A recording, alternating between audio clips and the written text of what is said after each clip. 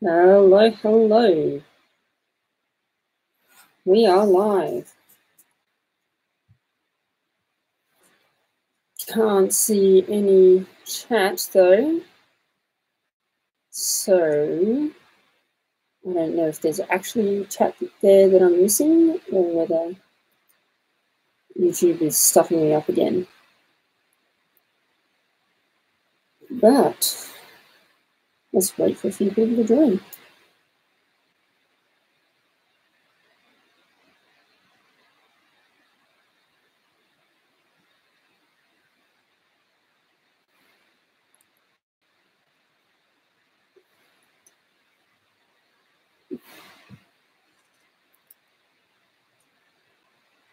Still can't see any chat.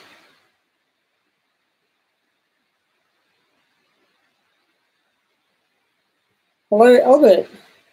You've confirmed to me that the chat is indeed working. That's a relief. I thought I put a message in earlier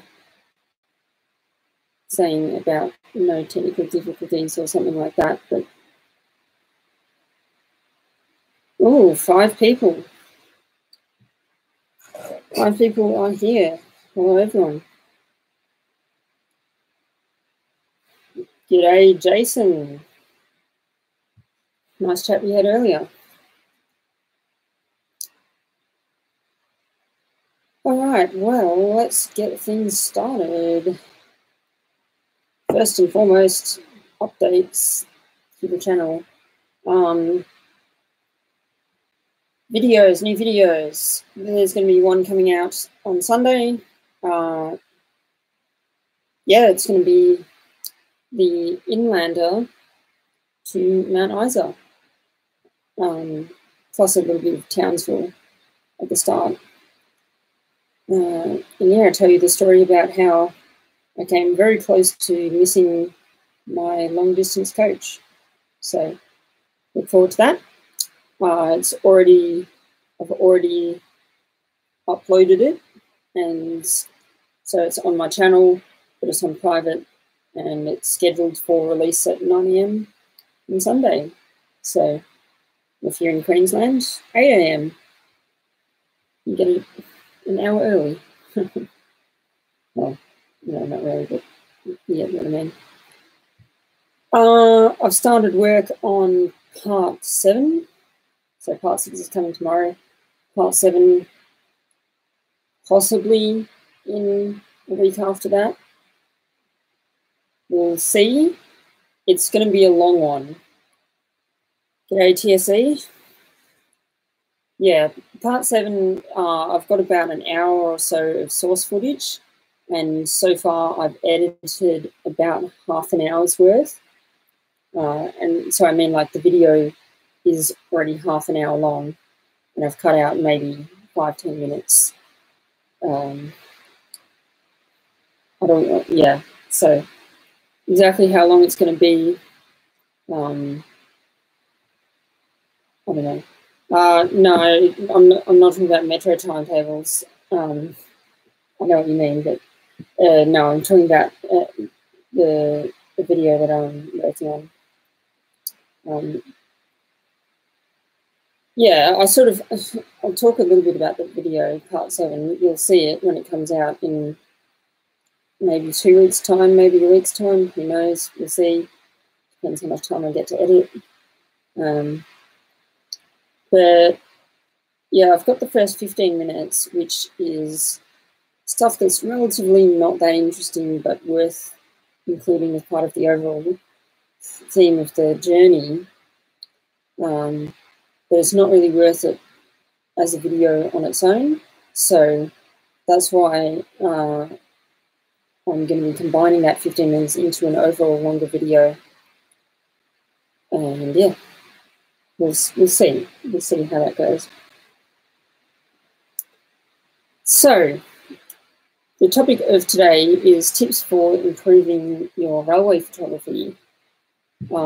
A lot of these things are going to be applicable to any sort of photography, be it railway or otherwise. But yeah. So the first tip is really just that, is that you should learn about photography in general. YouTube is a great place. I've learned the majority of what I know today about photography from YouTube. You just look it up, just search, like, you know, beginner photography guide, sort of something like that. Look through videos, there's plenty of them out there. And then just, you know, continue watching photography related videos. And if you know, they won't be specific to railways. Often they'll be for something like portraiture or landscape or, you know, something like that. But a lot of the general tips, you can sort of go, okay, I can see how I can apply that to railways. Like landscapes, for example, you know, you might be taking a photo of a train that is in a landscape. So tips for general landscape photography could well suit you. G'day, hello, my guy, or whatever your name is. How do you not get caught by staff when taking photos or videos?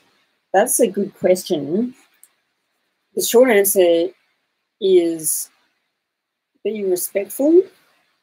It depends. Like, if there's a place that they've specifically said don't take photos here, like there's signs and everything, then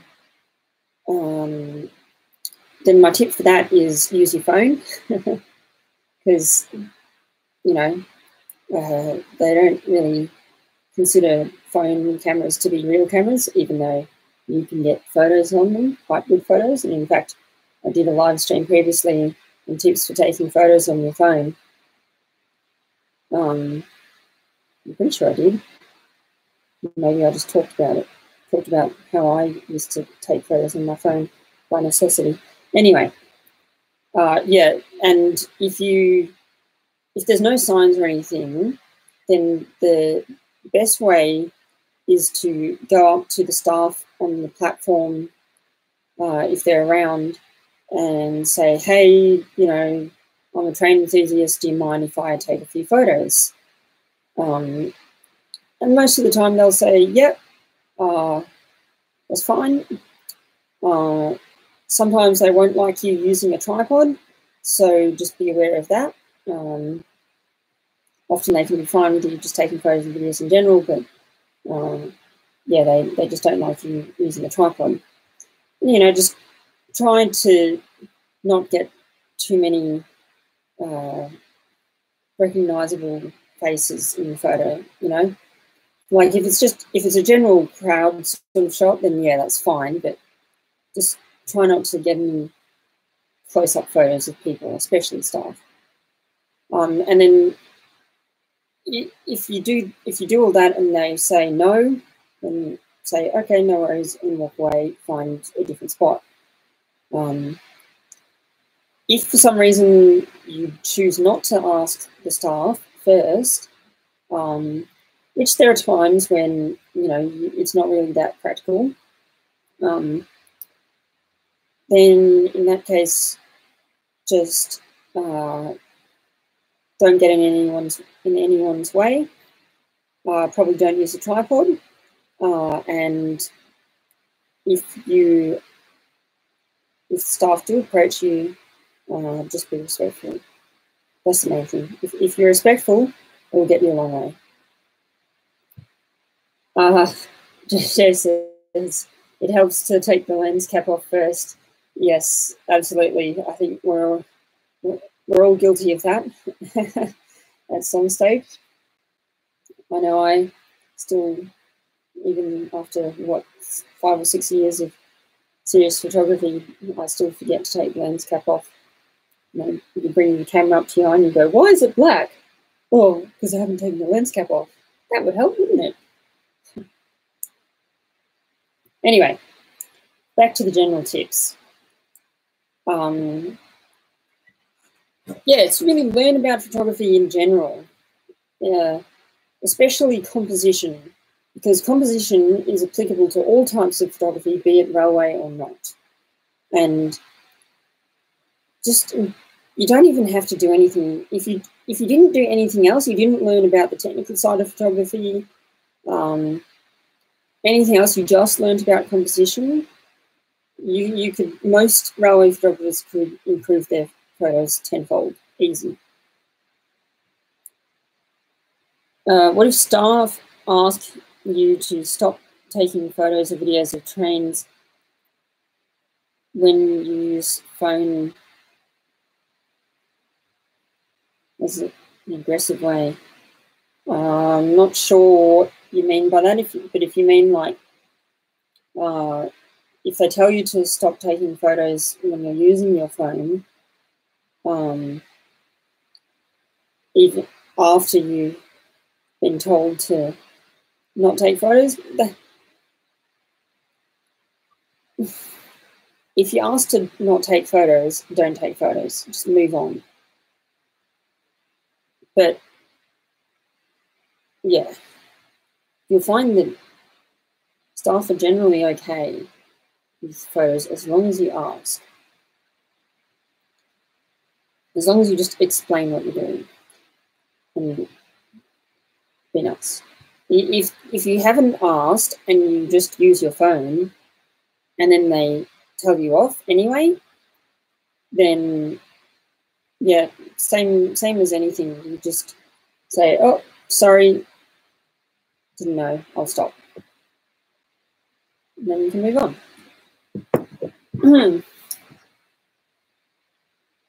So, yeah, so I said improve your composition. The flip side to that is learn the technical aspects of photography. Learn, if you've got a DSLR, or even your phone, you can start using manual settings on most phones nowadays, but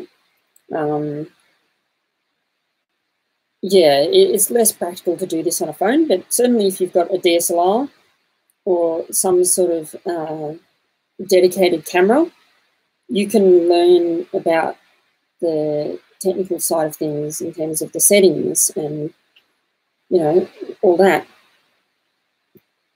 Just I want to briefly touch on choice of camera. I personally prefer a DSLR or mirrorless camera, pretty much the same thing in my eyes. I prefer that over something like a camcorder, which I know a lot of rail enthusiasts use. The one benefit that camcorders have is smooth, far zooming. That's the one benefit they have. Everything else, you'll find better quality on a DSLR for the same price. You'll find that DSLRs are just more versatile. You can take good photos on them as well as videos. So, yeah, that's why I prefer to use a DSLR. And so when you're using a DSLR, you can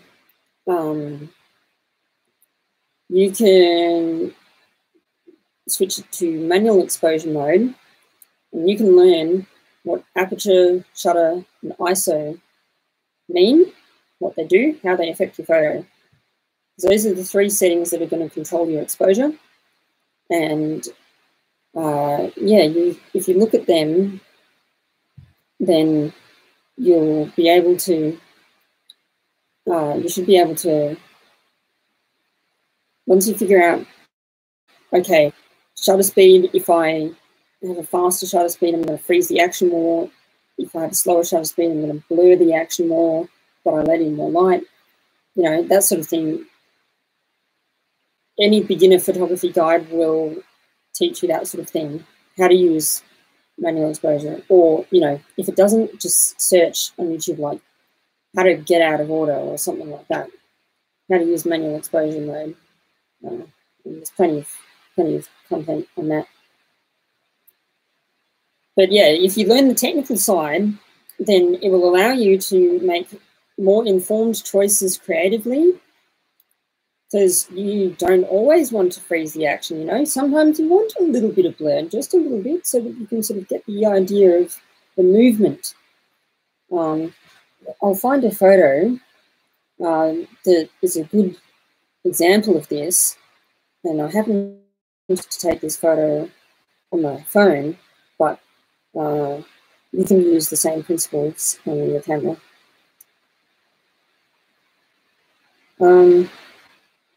Actually, I've come across a different photo, not the one I was thinking of, but illustrates the same point.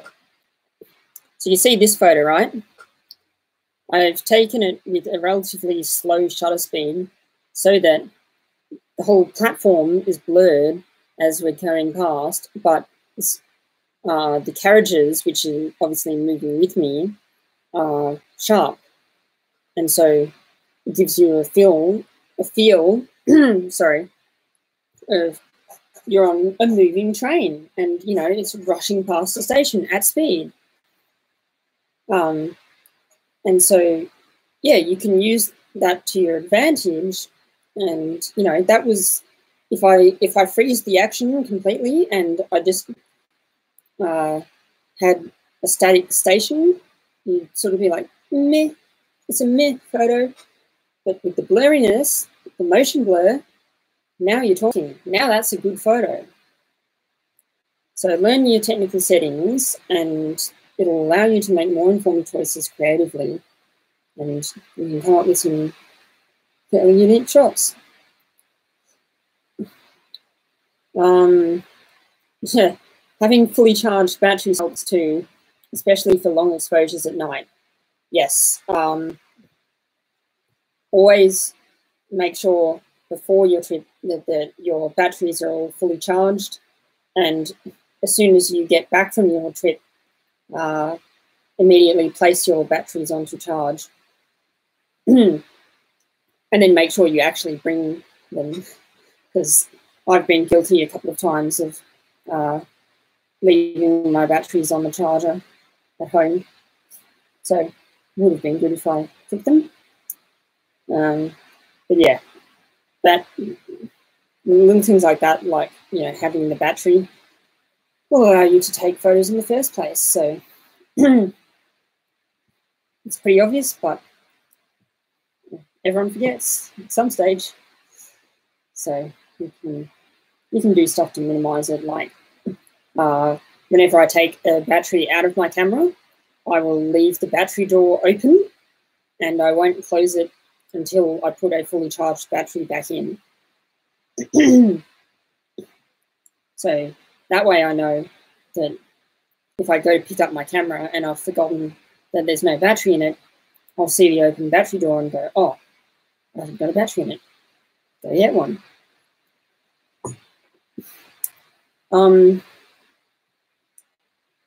My next tip is, oh, sorry, my voice is a bit croaky today. My next tip is to mix it up. Do whatever everyone else isn't doing. So there are times to respect a photo line or that sort of thing, because, you know, nobody likes it when somebody's just being a douchebag and just getting in everyone's shot. But at the same time, if by getting in someone's way very briefly, they're not going to miss anything and you're going to get a better shot, then that's when it's okay to do it. And I took a photo that the photo ended up getting corrupt, unfortunately.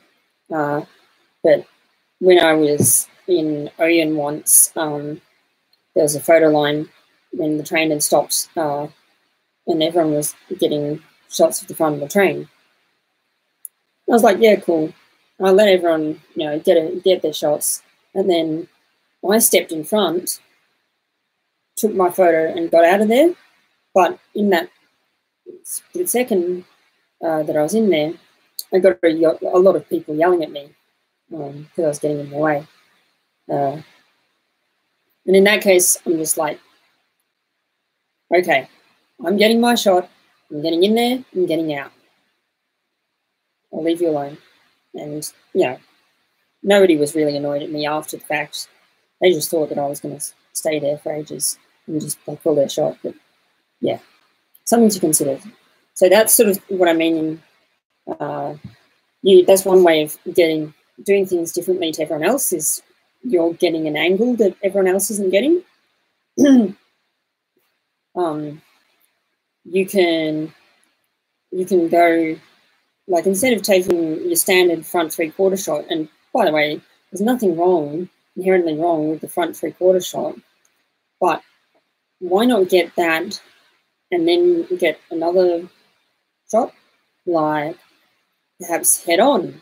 Obviously, the train can't be moving for that, but if you get a head on shot, or rear 3/4, or down low, up high, you know, just try and find a view that other people aren't necessarily seeing. And it doesn't have to, you don't have to necessarily think, oh, this is going to be so much better, but you're just trying it out. And you can decide later on whether you want to post the photo or not. Just want to take a moment and say, g'day, 7116A fan. I know you came on a little while ago, but I was busy talking. The other thing with mixing it up is to mix it up in terms of your zoom ranges. A lot of people just get a very generic view of everything. And that can be okay. You can get some good shots, but you'll find that you'll get a lot of unique shots if you try and mix things up with zooming. So, for example, you might want to zoom in really far, or you might want to zoom out really far. You know, it can just give you different looks. Try moving closer, moving further away. You could move further away and zoom in at the same time. You could move closer and zoom out at the same time. All these different things are going to get you different looks. And yeah, it's just about trying to just try a bunch of different things. That's always my aim when I'm photographing, is I'm trying to get as many different photos as I can. And then not all of them turn out. In fact, most of them don't. And that's part of the fun of photography, is that, you know, say 8 or 9 of them won't turn out, but the 9th or 10th one will be awesome. And you're going to be really glad that you tried the different things. Sometimes you can tell on the day that, oh, yeah, geez, this shot is really cool. Other times you're just wrapped up in the moment and you're just like, yeah, cool, another photo, good, done. And then you get back into the computer and you're like, oh, that's a really good photo.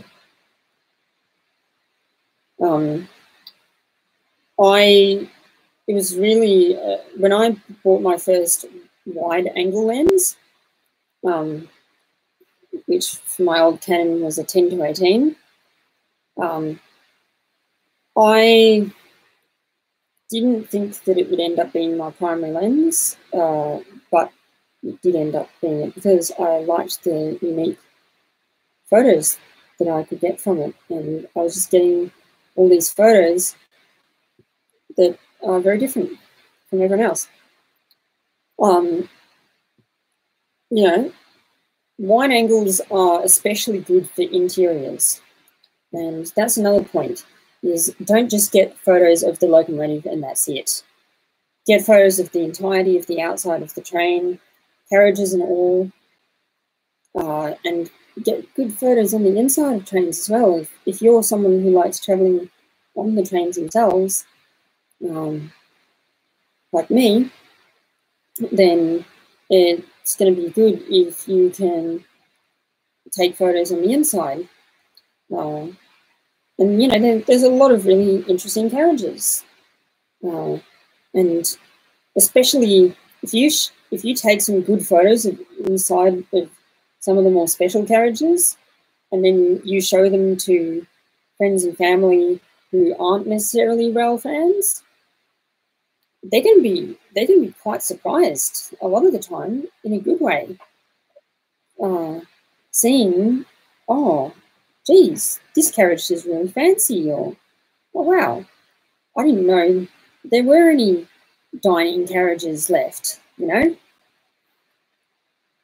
stuff like that. And or, you know, you might show a photo of the inside of a standard old carriage and you show it to your grandma and she goes, oh, I remember travelling on those when I was a kid, you know. Albert says, a photo should tell a story. Capturing things around the train helps tell the story. Absolutely. And I love capturing people in my photo. It's another thing. This is a recurring theme, you know, mix it up. Get people in your photos. Sometimes you don't want people in your photos, sometimes you do. And a lot of rail fans very strictly say no people in the photos. And it's like, it can just get a bit boring, you know?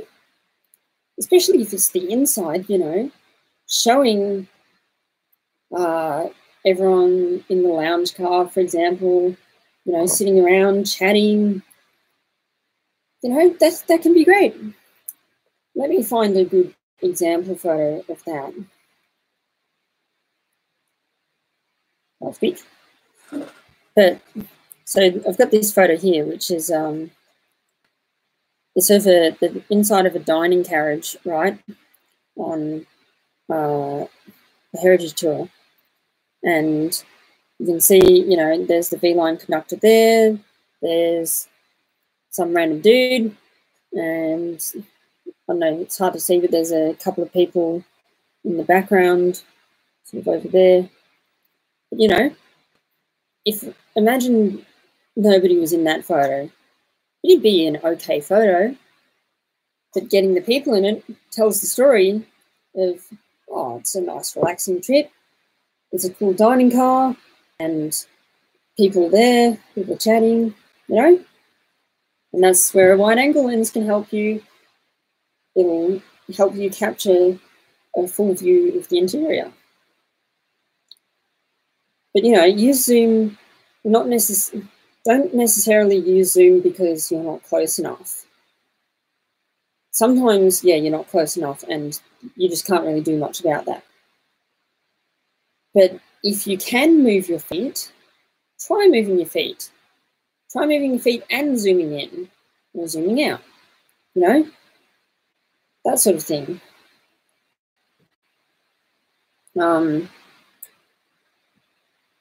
And, you know, zooming provides different perspective. Well, okay, that's not quite true.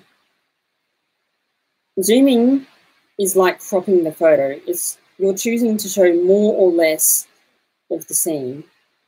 But by moving your feet, you're creating different perspective. And if you combine the two, even if you've got the same sort of angle, if you've got the same sort of stuff in the photo, but you're sort of moving out and zooming in at the same time, or stepping in and zooming out at the same time, so you're doing two things that sort of counteract each other, then that can create different perspective. And you can, yeah, it'll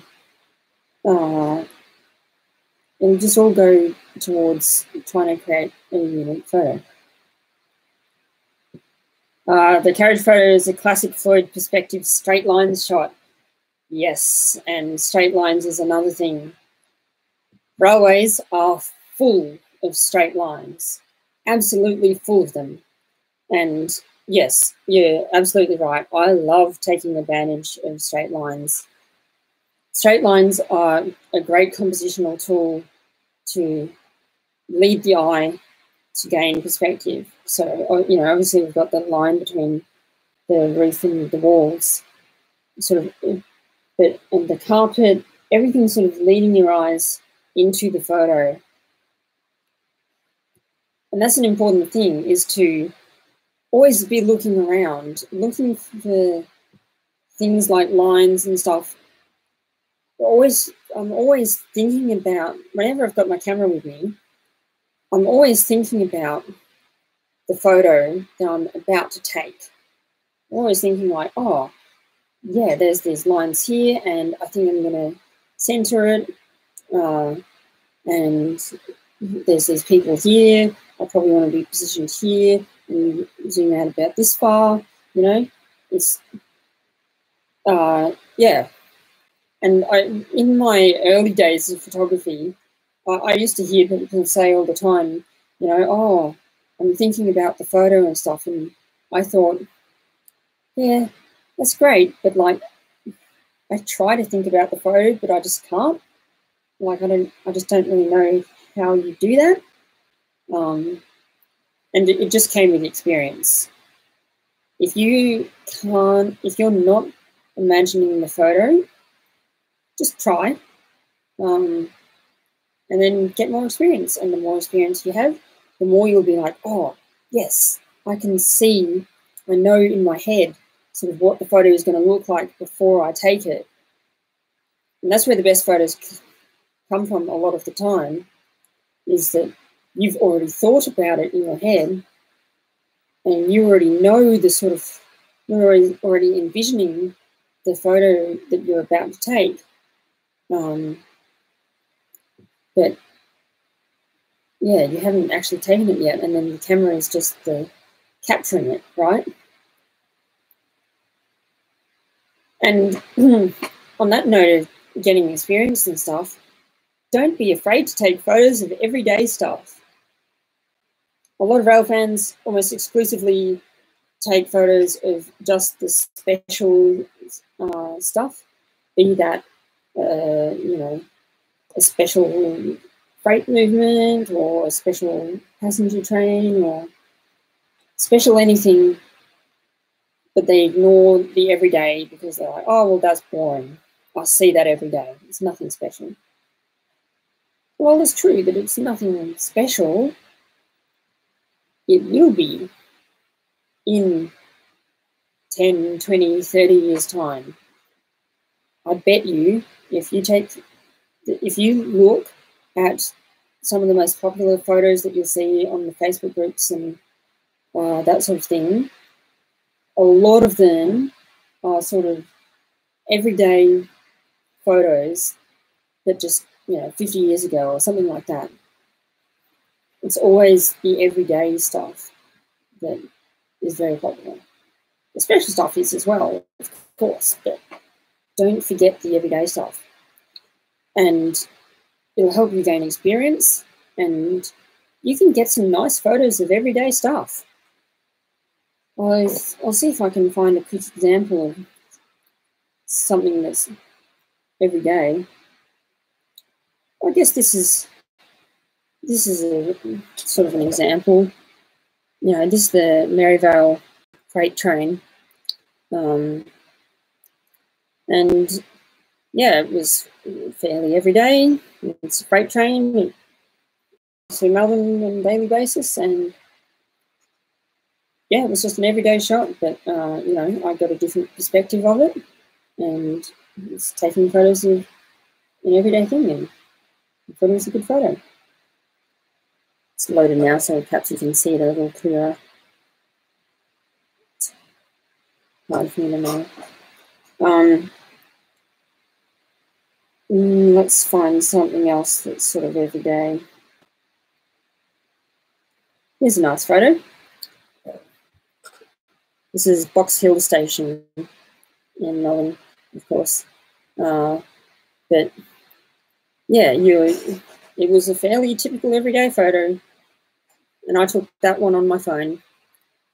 your phone, even if you've got a good DSLR or something like that, your phone is still a great camera to capture everyday stuff. And okay, you might not be practicing the technical side of things. You might not be practicing zooming in or out so much, but you're practicing composition, which is always something you can improve on.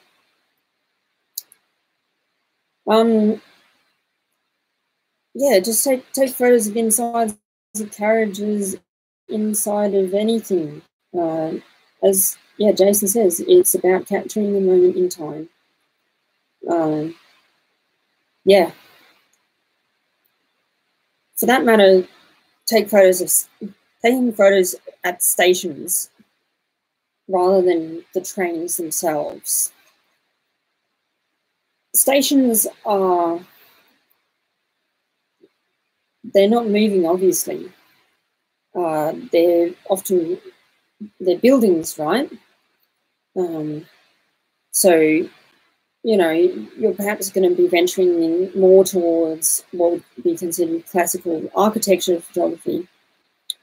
But, your sort of stations aren't your typical building because they've got a platform, number one. And, you know, they often have, you'll sort of have two facades to the station. You'll have the platform side and then the road side. And yeah, it's all about just use the same techniques of mixing it up, looking for leading lines, that sort of thing. It can all help.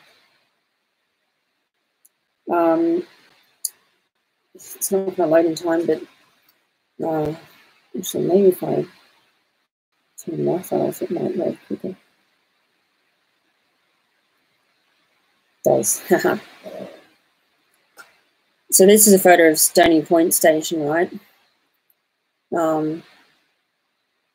It's not your typical station shot because I found a different perspective. But oops, whatever. There we go. Yeah, it's a different perspective. It's the end of the line, and I'm telling the story in the photo of, you can see it's the end of the line. And, you know, it looks fairly peaceful. I'm framing it up using the environment, right? So you've got the bushes on the right-hand side here. And then you've got the station itself on the left-hand side. Everything's centering around the train. And you've got a bit of the tree sort of hanging in and filling in the sky a bit. So, yeah. And you don't have to get the perfect shot straight out of camera either. Feel absolutely free to crop it once you get it onto the computer or something like that. I crop a lot of my photos, not just, you know, obviously to create the 4x5 aspect that I post on Instagram, but cropping in the traditional sense of, like, you know, zooming in a little bit, because, you know, you can often just miss little things, you know. They might not quite be centered, right? So then you can use the crop to sort of just center it a little bit. Stations have things that change a lot over time too, absolutely, like branding, information displays. Yep, absolutely. Photos of stations also have their own interest over time. Yes. And oftentimes you're like, oh, I won't capture it today, but I'll capture it tomorrow. It's fine, it'll always be there. And then tomorrow you'll be like, oh, it's fine, it'll always be there. I'll capture it some other day. And then you're always going to capture it some other day. And then before you know it, the very thing that you were trying to capture in the first place has disappeared. A very recent example in Melbourne is the Mickey machines. A lot of the small Mickey stands in Melbourne stations have been upgraded to the version 2, which is a lot better the Nike scans a lot faster and everything, like they should have had in the beginning. But yeah, I've captured lots of photos of the old Nike stands, and I didn't know when they were going to be going away. But I'm glad now that a lot of them have gone, that I've now captured that. And I can look back on it in 10, 20 years' time. Even in a year's time. You know, if it's a good photo, it's a good photo. Post it. Doesn't matter how good it is. And the Stony Point shot, Jason said, the tree adds a nice little touch. Thank you. Yeah, look at everything in the background as well of stations. You can capture their surroundings. Like in this photo of Denali Station, you can see the silos are in the background. And so you really get the idea in this photo that, oh, it's a small country town, and of course there are silos in the background. But you also get the interesting perspective of, you know, seeing that there's the track that's been added in to go around the back of the station. So yeah.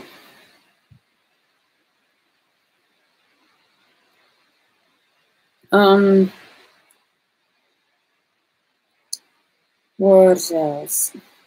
Yeah, capture stations, no matter how small they are. This is a photo of Rockbank Station. It was back then a tiny little station that the majority of trains passed. Now it's a huge station and it's almost unrecognizable. So it's going to be cool to see that photo when I go to capture the new Rockbank Station. I'll post it with that one to show you the before and after sort of thing. G'day Nick, how's it going?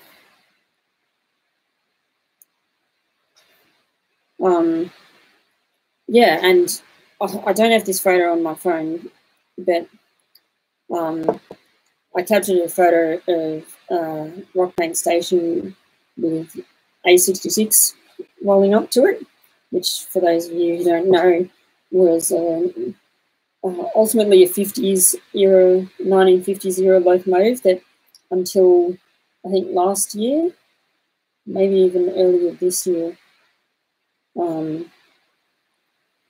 it was on regular passenger trains.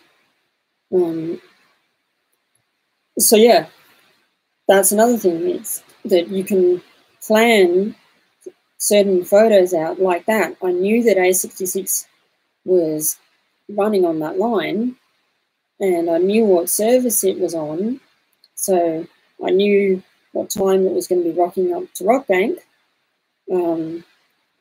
and so I was there ready to capture it. So don't be afraid to plan photos, but at the same time, don't be afraid to have unplanned photos. Often the best ones are the unplanned ones, you know?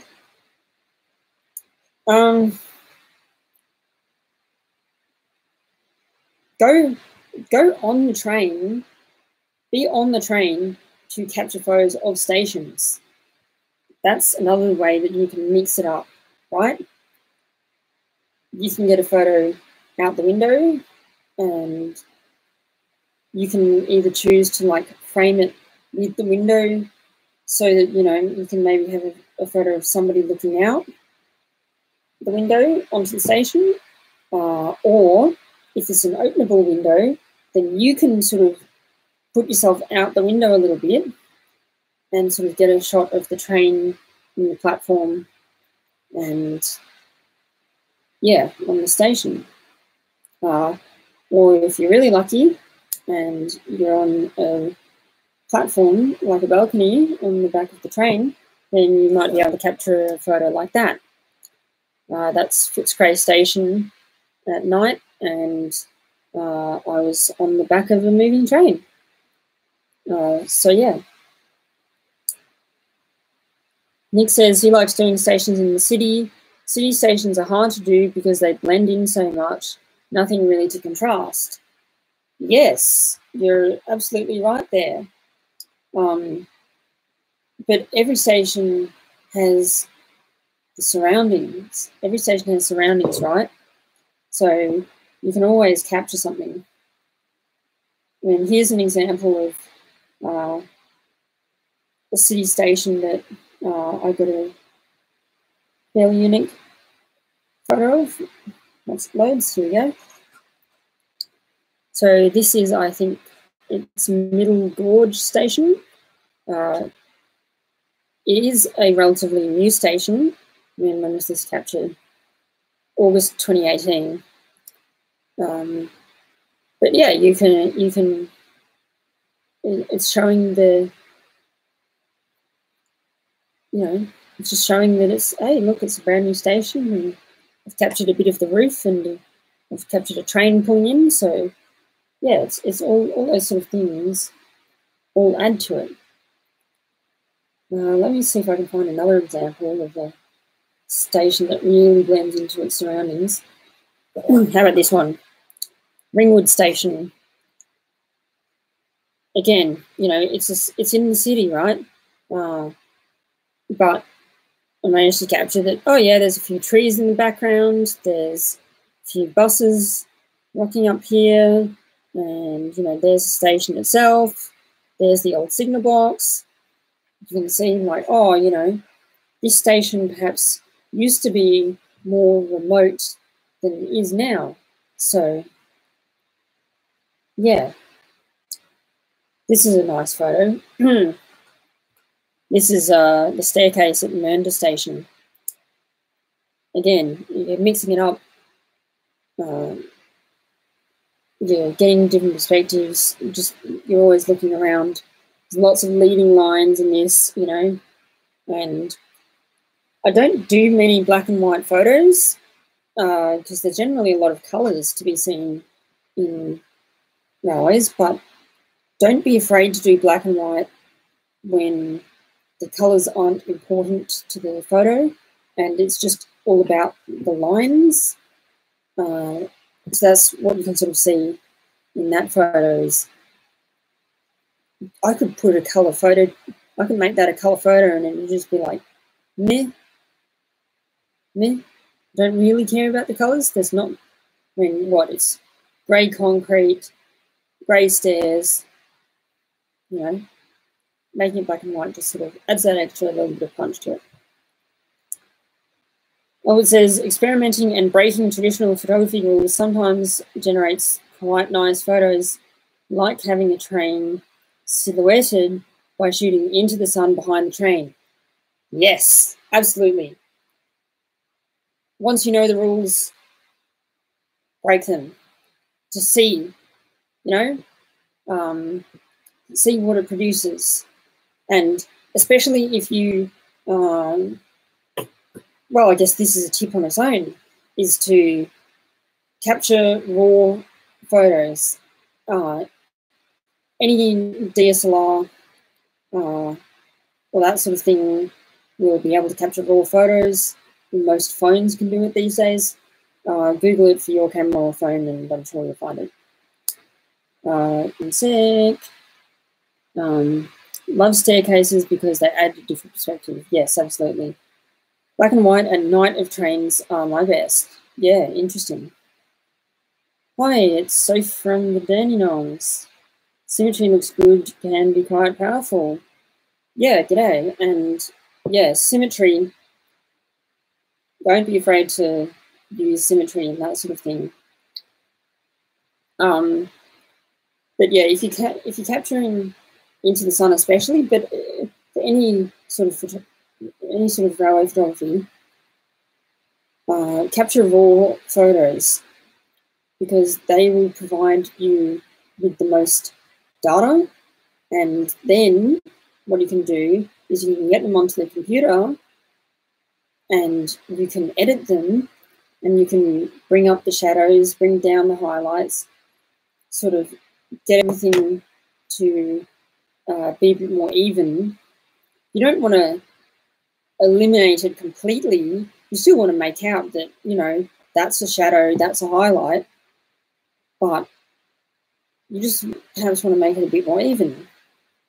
This is a photo of Sandringham Station on a foggy morning. You know, it's a fairly regular photo, but yeah, you can see it's got some harsh, you've got very harsh lighting, but there's shadows there, and the sun is beaming down, but the shadow really it all adds up to go, like, you can tell that it's early morning. You can tell, oh yeah, it's early morning, and oh look, all the people there, you know, it's the morning commuter run. It's telling a story. And the more practice you get, the more you'll be able to see these stories and just capture them. And of course, the brilliancy of digital these days is that it costs you virtually nothing to take photos, to take a photo, right? Yes, of course, everything has a cost. You're going to be paying for the storage of all those photos in the long run. But compared to film, it's cheap. It's cheap, cheap, cheap. So don't hold back. Capture lots of photos. Doesn't matter how good you think they are or aren't. Just capture them. And then later on, when you're at the computer, you can go, I like this photo. That one's pretty crap. I can get rid of that one. You know? It's all about mixing it up. Yeah, go to city stations, go to country stations. Just the more you get out, just find different spots, find different stations to capture. Each station is going to be slightly unique in its own way. And yeah, there are going to be some stations that look near identical. But maybe you can find something, and that can be the challenge, is that you're trying to find something that makes it unique, and you can tell, oh, that's this station.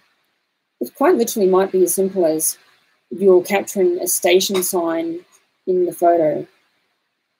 It could be that, or it could be it's got some sort of different surroundings, right, that makes it slightly different. What else? Here's an example of a photo I captured where you're technically not allowed to take photos of. This is Flagstaff Station in the Sea Loop in Melbourne. You can see a train coming in here, and I've chosen a low shutter speed so that the train is a bit of motion, has a bit of motion blur to it, but the rest of the station is quite clear. And just quickly on the note of low shutter speeds, don't be afraid to just keep trying to try to get a clear photo, you know, like to capture that one photo where the station was perfectly still and the train was motion blurred. I tried to capture a bunch of photos, yeah, until I arrived on that one. And I didn't know I'd arrived on that one until after the fact. But because of the low shutter speed, right, you're going to have slight accidental movement in some of the shots. But by capturing a few of them, then you guarantee yourself that you're going to have at least one that turns out. And yeah, I've used that quite a lot. I've captured some really unique photos that other people just didn't dare try. Albert says, Cross City Tunnel will be making subtle changes to existing city loop stations, like new openings for connecting walkways. It's good to photograph these changes. Yes, absolutely. And that's part of the dilemma of the railway photographer, right? Is that you're trying to be artistic, but at the same time, you're deliberately trying to capture history. A lot of railway photographers are just in it for the history, and they don't really care too much about the technical and artistic aspects of the photo. And that's fine if you're one of those people, but I personally like the idea that I can capture a photo that's both artistically and technically a good photo, but also historically a good photo, you know? So yeah, that's ultimately why I would encourage you to learn photography and try and improve your photography. And that's the main thing really, is just keep trying to improve. I'm still trying to improve. I see people who take artistic photos that are way better than mine, and I'm always trying to learn from them. Like, you know, I saw a photo the other day of Puffing Billy that was like, everyone has captured the same photo of Puffing Billy going across the Menzies Creek Bridge.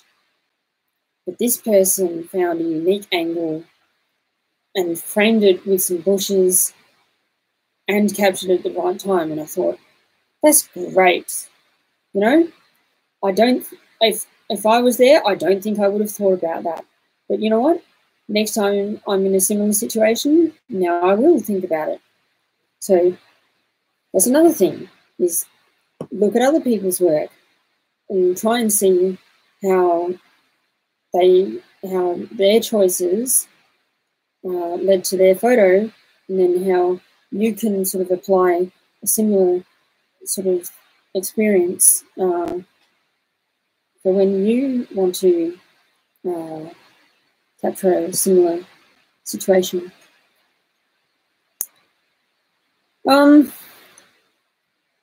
Let's see.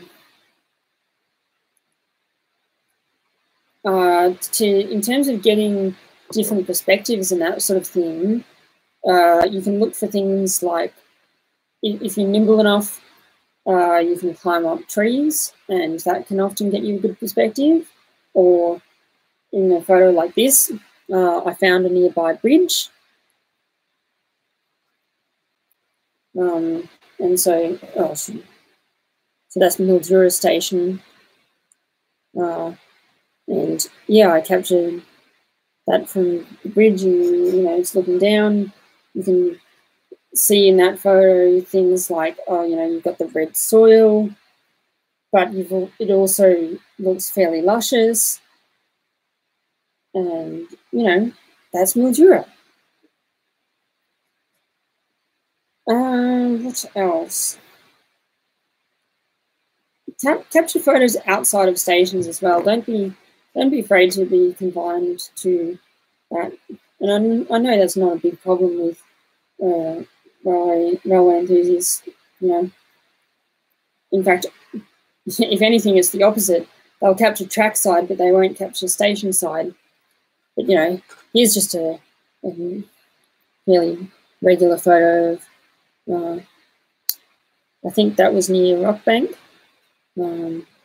Might be wrong. But yeah, it's the sunset of the tracks, and it's hard to see, but there is actually a train in the photo there. Yeah.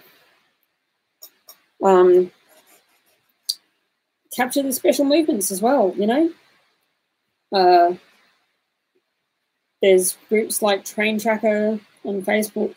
There's Train Tracker Victoria, Train Tracker insert your state for Australia, at least, but I'm sure equivalent things exist elsewhere in the world.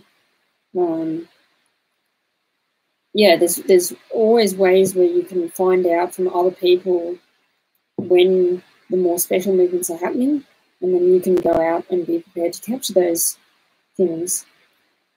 And on that note, chasing trains, it's a fairly popular thing to do, where you get in your car and you're trying to be always one step ahead of the train. to be able to capture a photo of it coming through or something like that. I'm not a big train chaser myself, but I have done it occasionally, and it's fun. If you're doing that, then I highly suggest you try and plan out beforehand where you're going to get your photo, and look at things like how long will it take you to get to your next spot? Will you have enough time? Are you going to beat the train? Because if you're in a city location, chasing the train can often be quite hard, because the roads aren't very direct and you can't go very fast. But it's still manageable. You just have to do a bit of planning. Level crossings make for interesting locations. Each one is a little different. Yes, absolutely. Yeah, capture all sorts of infrastructure, capture level crossing, capture stations, capture bridges, capture tunnels. Okay, obviously don't go in a tunnel if it's an active railway line, but even then, I have been in active tunnels, but just use your brain, be switched on, don't be in there while a train's going to come through. Or I was actually in a tunnel one time when a train came through, but I knew it was coming through well before it came through, and I was hidden from view. So, yeah, just make sure that that's another thing, is just make sure you're not going to annoy anyone. Safety is obviously a big thing around railways, and while I don't always agree with the quote-unquote safety policy, it is something to pay attention to, and don't ever put yourself in a situation where you are actually unsafe, and try your best not to put yourself in a situation where the train driver has doubts about your safety, right? So, yeah, just always be aware of the train drivers and that sort of thing. And for that matter, I got a message a little while ago about trespassing on farmers' property to get a shot versus the railway corridor, trespassing in the railway corridor. And I said, try not to trespass on farmers' property, because that is their active property, and they're not going to be too happy if they see you there. But at the same time, if you're going to trespass into the railway corridor, be sensible about it, be safe about it, make sure that, you're several meters away from the track, so that when a train does pass by, there's going to be no doubt in the train driver's mind that there's any chance of anything happening to you. And so that includes, even if you're say a meter away from the train tracks and you know that the train is going to be clear of you, don't be there when the train is coming through. Stand right back, let the train come through. And if it's a big freight train, once the locomotives get out of view, then you can move a bit closer. But again, be safe, be sensible, always use your brain. I know that should go without saying, but it's worth mentioning. Taking photos inside city loop tunnels is not recommended. No, absolutely not. And the story about me being in the tunnel was not actually the city loop. No, it was a different tunnel. No. It was in Melbourne though, so that should tell you which tunnel it is, if you know. I agree with you in regards to taking photos. In regards to trying to take photos with a unique perspective, And it's always a great idea to either take photos up high or down low near ground level. Yeah, it's all about mixing it up, but at the same time, don't totally ignore what everyone else is doing. It's still, you can still take the same photo as everyone else, and if you capture it in RAW, you can edit it to your liking, and put your unique look on it. Like I've had people say to me that my photos always look quite warm and almost like it's sunset, even when it's not. And I get what they mean, you know. I have a certain look to my photos that I like, and you develop that yourself the more you try. And I can do I'll do a video another time on how I edit my photos and how you can improve your editing and that sort of thing. Jason says, we only have one life, so we should always be safe and respectful of trainers. Yes, that's the ultimate message of safety. Is you're allowed to bend the safety rules a little bit sometimes, but I'm never going to be putting myself into a situation where I'm actually dangerous, right? So I think I've got that point across. Am I still happy with the A7 Mark III? Hell yeah. It continues to impress me every time I take photos with it. It's incredible. Every time I go, oh, geez, this camera takes good photos. Yeah. But at the same time, don't get too hung up about the gear. The gear is great, and the gear will enable you to capture certain photos that you perhaps couldn't have captured otherwise. But simply getting a more expensive camera won't automatically make you a better photographer. Yeah. In fact, I'd almost recommend people start out on a cheap camera, even if they do have the money for a more expensive one. Start out on a cheaper one and learn what you like and don't like specifically about it, and then that can inform your future purchasing decisions. I did a live stream another time about how to pick your camera gear and that sort of thing. Anyway, we're getting on. So, anyone's welcome to put any further questions or comments in, and I'll show you this photo. This is probably my favourite. I'd say it's my favourite railway photo that I ever captured. Yeah, it just really has an awesome aura to it, and I was very thankful to the train manager who's in front of me, who invited me down to the tracks, and yeah, I captured that photo, and that is another photo on this phone, captured on this phone. So yeah, just goes to show you. And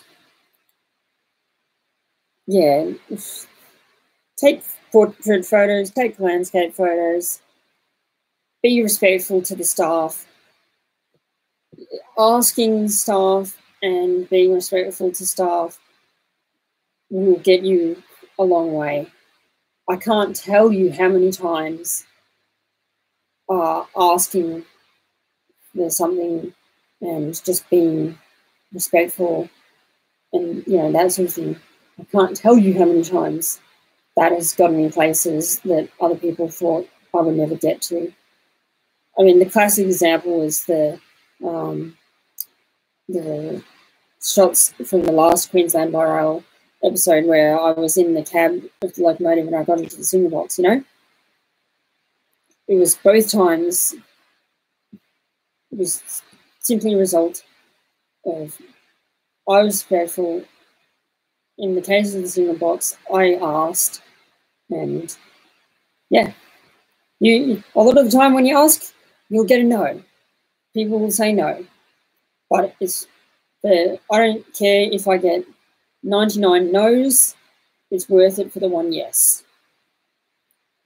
It's not quite those proportions, but you get my point. Matthew James says, I just got the A6600 and I'm really happy with it. It's a great travel camera with the 18 to 135mm lens. Yeah, A6600 is an awesome camera. I was seriously considering it for my second camera, but I think I'm ultimately going to go with the A6300 simply on the basis of price. But yeah, the A6600 is an awesome camera. There was so much atmosphere in the photo, pretty epic. Yep. Yeah, I really liked that photo. Same trip as the thumbnail, by the way. Swan Hill Overlander, Castlemaine to Swan Hill. And funnily enough, my batteries ran out at Swan Hill, so. But yeah, cool photos, and I captured them in RAW, so it all helps to create nice colours and that sort of thing. Anyway, we're due to end, so hope everyone enjoyed, and I hope that, especially if you're just starting out in wildlife photography, or even if you have been at it a few years like I have, I hope that you learned something. Even if you're not into photography, I hope you managed to find some interest in it. Anyway, thanks everyone, and look forward to a video coming on Sunday. See ya.